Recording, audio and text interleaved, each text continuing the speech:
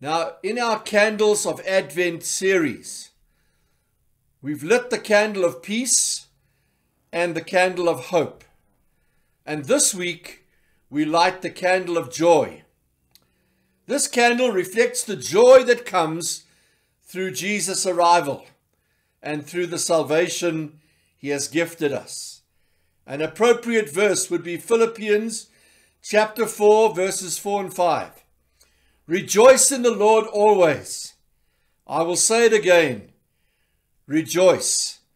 Let your gentleness be evident to all. The Lord is near. The Lord is near.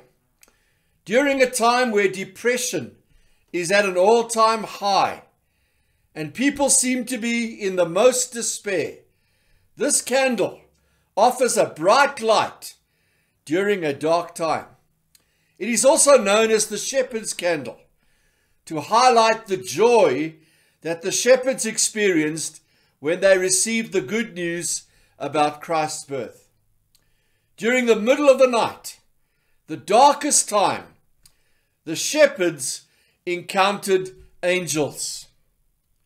You see, biblical joy goes far beyond momentary happiness, like the happiness a child might experience when they unwrap a gift they'd hoped for on Christmas Day.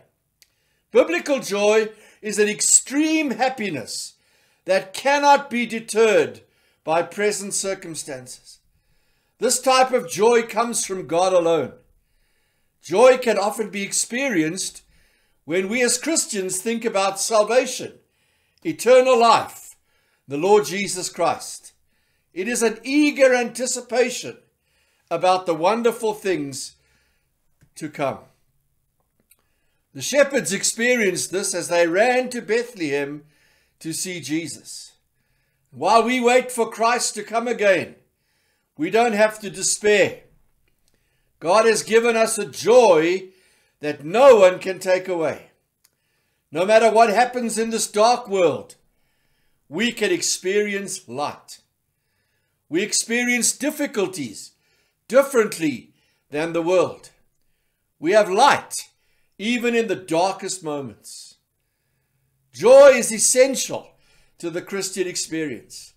We cannot get very far without it, and we need it as we, like the shepherds, anticipate the coming and the celebration of our Savior. So may God bless our Christmas celebration this year with hope, peace, and joy. May God bless us this Christmas.